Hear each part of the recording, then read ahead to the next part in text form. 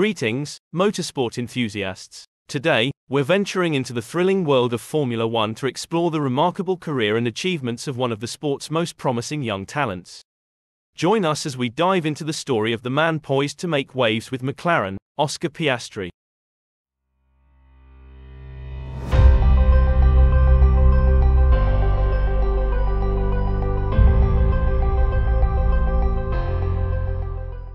Born on April 6, 2001, in Melbourne, Australia, Oscar Piastri is a rising star who has been making headlines in the motorsport world.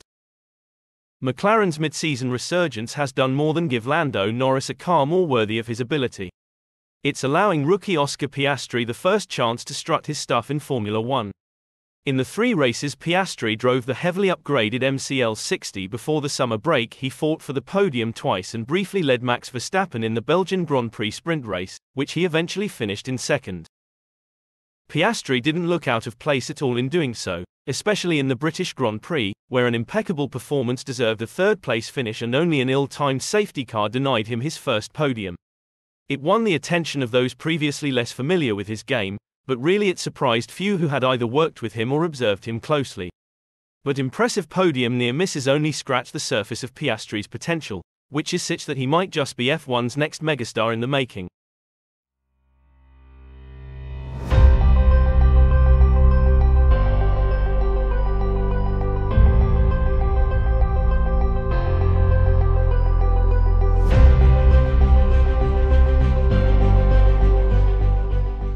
It's little over a year since Piastri burst into the consciousness of many F1 fans for the first time, although it was not off the back of his stellar success in the junior ranks but his high-profile switch from Alpine Junior to McLaren race driver, replacing fan favourite and proven Grand Prix winner Daniel Ricciardo. The car McLaren produced at the start of the season was not one in which Piastri could make a compelling case to the rest of the world. But he has been justifying McLaren's faith from the start, on track and off it. Piastri's attitude and his approach to driving are exemplary. He's a considerate speaker and a calm figure. Everything is meaningful, says race engineer Tom Stallard, who describes him as an interesting personality, calm but intense. Stallard, who has worked with Jenson Button, Stoffel Vandoorne, Carlos Sainz and Ricciardo at McLaren, continues, "It kind of makes sense. If you think, what would the personality of a Formula One driver be if you'd never met any? But I'm not sure I've met that many who I would describe as calm and intense." Piastri's independence and composure were evident from an early age, those close to him say, and have remained a key part of his makeup through his racing career.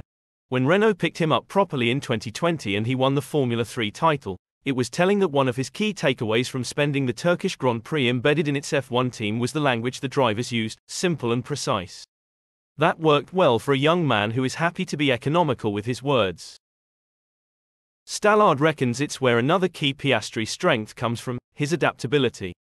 By being very good at identifying the missed opportunity in a given corner, Piastri gives himself a better chance at then adjusting his driving to get it right the next time, or the time after that.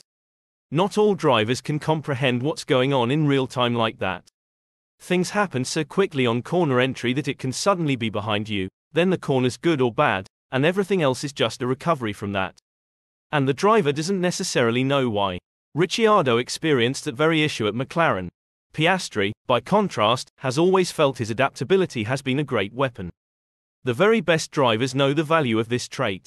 In fact, Piastri could be lifting words right from Verstappen's mouth when he says, "You can have a certain driving style, but if the car doesn't require that, then it's useless." That's why, even though Piastri has a natural driving style, he reckons it's important he's shown he's able to change it quite quickly.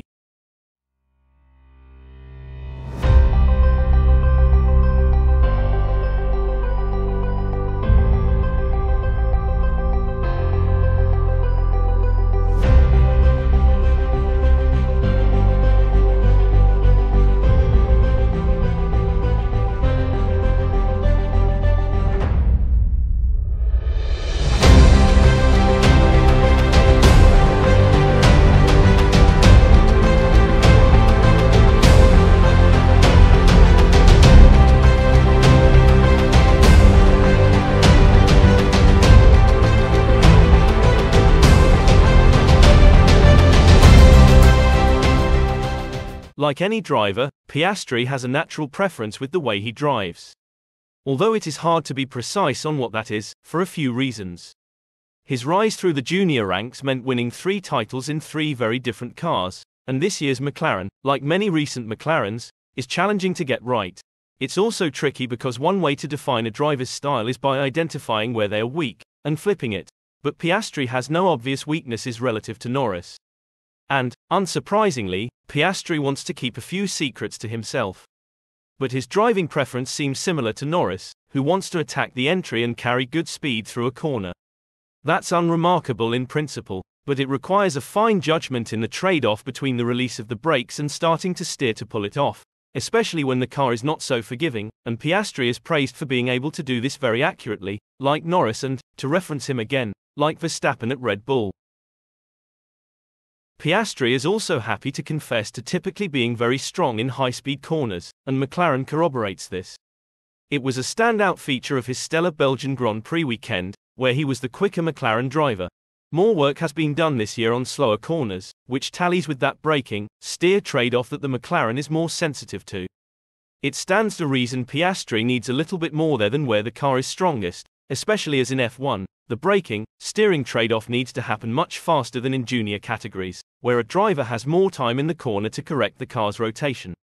What this McLaren seems to demand through slower corners, if you take a conventional hairpin as an example, is a specific approach to the entry and exit, making the corner a V shape instead of a U shape.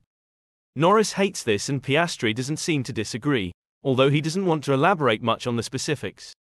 The upshot is Piastri gives the impression on and off track of someone years ahead of him. Stallard's phrasing is a neat summary of that. If at the start of the year you'd said he's got 5 years F1 experience and I've just not seen it, then I wouldn't be completely surprised. There's not been many rookie errors or rookie decisions or things that would spin out a rookie and wouldn't spin out someone more experienced.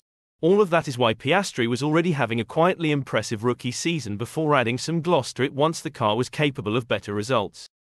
He's only missing a podium through circumstance and relative to Norris he looks good. McLaren reckons he's lacking about 1/10 of a second in qualifying, which is an excellent position for someone 6 months into their F1 career versus a 5th year who has proven to be one of F1's best drivers. There are obviously still things to improve. Piastri feels his racecraft has been a bit hit and miss so far this season, and whenever he has been caught up in incidents, like the first lap setback in Saudi Arabia or even the race-ending collision that looked mostly Carlos Sainz's fault in Belgium, it's been a mark of Piastri's focus that he has tended to identify things he could have done differently to avoid it himself. That should come, because racecraft was a defining feature of Piastri's junior success before he unleashed searing speed for arguably the first time in F2. And the consistency that he has lacked at times this year is also something only experience will buy. While he cites one-lap pace as the area where he's been happiest with his improvements so far, it's the races and consistency more than anything that he wants to improve.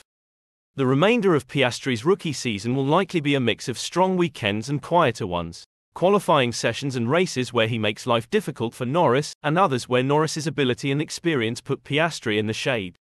With McLaren, Oscar Piastri's future in Formula One is looking incredibly bright. His story is a testament to the power of determination and talent.